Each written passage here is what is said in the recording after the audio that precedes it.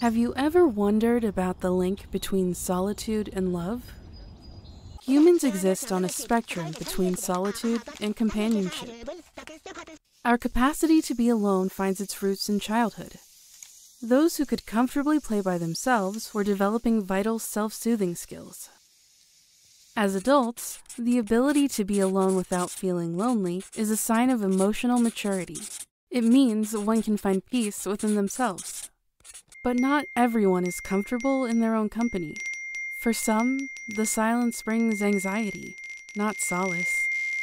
But why does this capacity to be alone matter in relationships? Because it reflects our relationship with ourselves. Being comfortable alone often means a person has cultivated self-love. They don't rely solely on external validation. Dependency arises when we seek in others what we haven't found within ourselves. Independence, on the other hand, means two wholes coming together. Solitude isn't about loneliness. It's a state of reflection, of understanding oneself. In relationships, those comfortable with solitude often bring understanding, patience, and self-awareness. It's a paradox. The more we're able to be alone, the deeper and more authentic our connections with others can become. To truly love another, one must first understand and love oneself.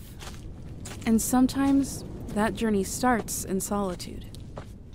So, the next time you find yourself alone, embrace it.